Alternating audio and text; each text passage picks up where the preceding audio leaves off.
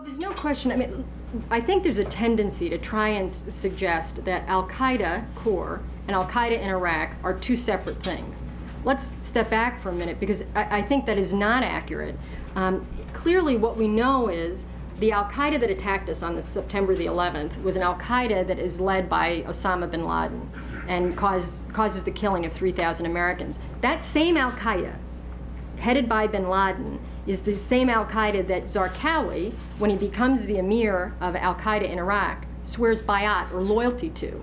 So it's the same organization. This isn't a question of diverting. We also know from intelligence, and the president referenced this when he gave the speech at the U.S. Coast Guard Academy commencement, we also know that bin Laden communicates to Zarqawi to create a cell inside Iraq that'll be used to plan and plot attacks against the American homeland.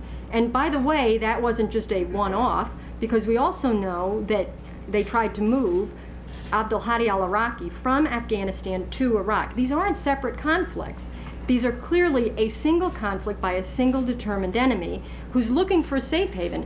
And if they don't have safe haven in Afghanistan, they look for safe haven someplace else. They'd like to find it, and bin Laden's been quite clear, they'd like to find it in Iraq. But if they don't find it in Iraq, they're going to look for someplace else, whether that's northern Mali in the Maghreb or that's Somalia in West Africa.